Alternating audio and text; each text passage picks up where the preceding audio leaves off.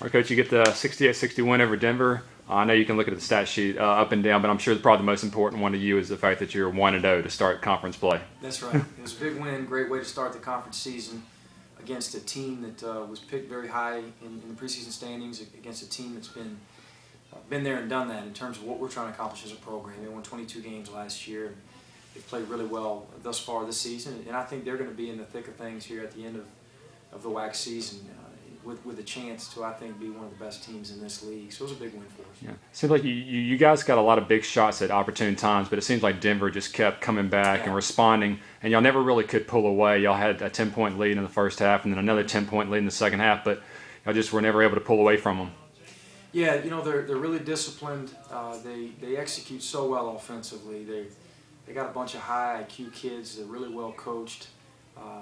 They're determined in what they do offensively and defensively. Their zone is really, really effective. I guess, got just barely enough against their zone to survive, and I thought defensively our energy was just good enough to get some stops down the stretch. But at the same time, we had some breakdowns. They missed a couple shots that we can't count on teams missing. So we'll need to learn from the film, and they'll be awfully hard to beat here, down the road at their place. But quick turnaround, 48 hours. We got New Mexico State coming in.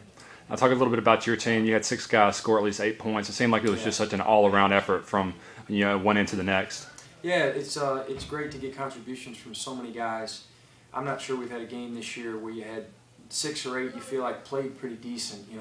Even Southern Miss, they came in and they're a very good team. That was a great win for us, and we just looked at that one and said, let's learn from this, because we really only had a guy and a half. Keon played really well in that one. J.L. Lewis played pretty well, and no one else played great. So if you got, I guess, 5 to 7 on any given night that give you pretty good contributions, you're in business. I know, especially in the second half, Brandon Gibson chipped in with 9 points, had 2 big threes, and then Keon made 2 big threes. So it seemed like you kind of strung on the back of those guys during the second half to maintain that lead.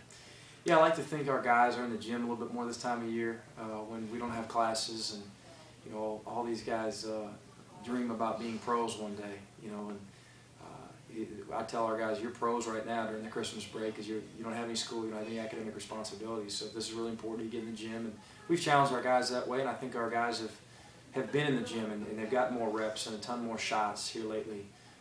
From the three-point line, from the free throw line, and hopefully that equates into us shooting the ball a little bit better. I know 6 of 13, we didn't hit many tonight, but I was happy with our lack of attempts. We didn't settle for a bunch of threes, although that's what Denver's pretty good at with their zone anyway.